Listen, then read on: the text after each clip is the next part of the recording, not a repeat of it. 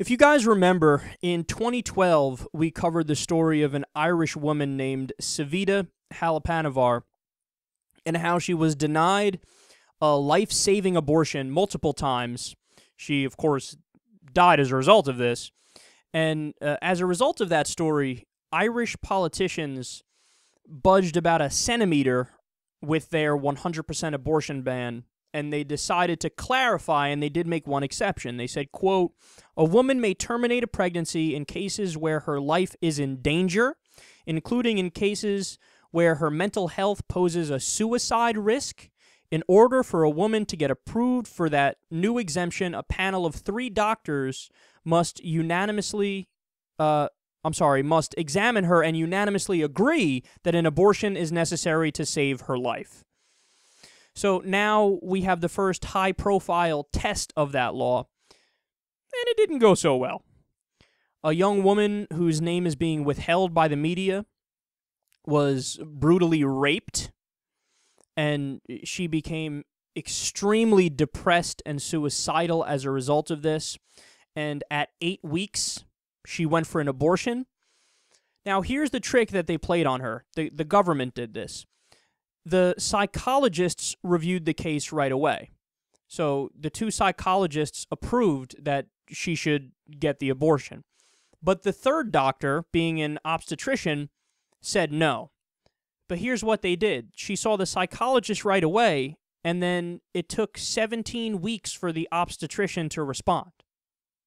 And so by the time the obstetrician responded and said no anyway, they were like, whoops, well, even if she had said yes, look at that, your fetus is viable today at 25 weeks, so it looks like you're going to have the baby regardless.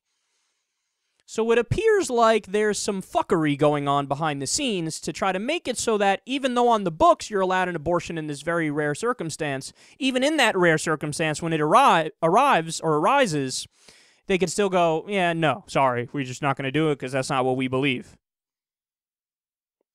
Look, man, we've talked about this before on the show. On the issue of abortion, you have to be open-minded, you have to be rational, you have to be reasonable, and you have to reject extremes, okay? So what does that mean? Well, that means looking at the situation as it exists and saying, well, to the people who want to have abortion in all circumstances until 3 seconds before the fetus becomes a baby and is born, well, you've gone a little too far. You should acknowledge that, and we should craft a policy to avoid that, right?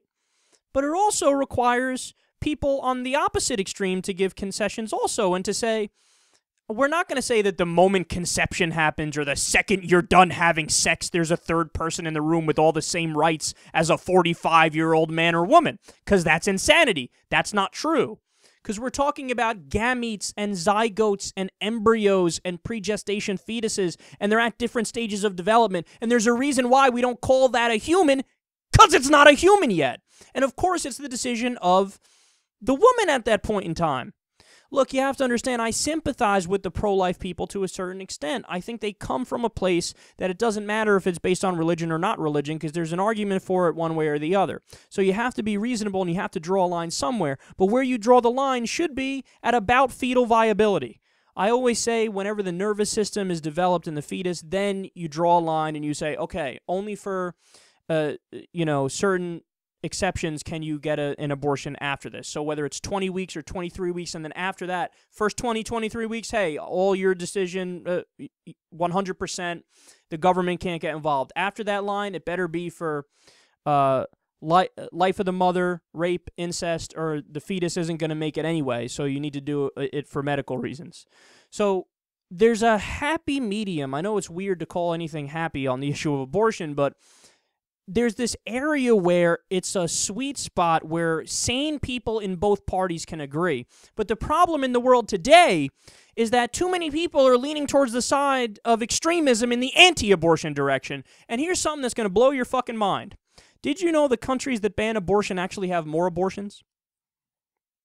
You're thinking, well, how's that even possible? Well, the reality is, it doesn't matter the legal status of it. People are going to get it anyway, okay?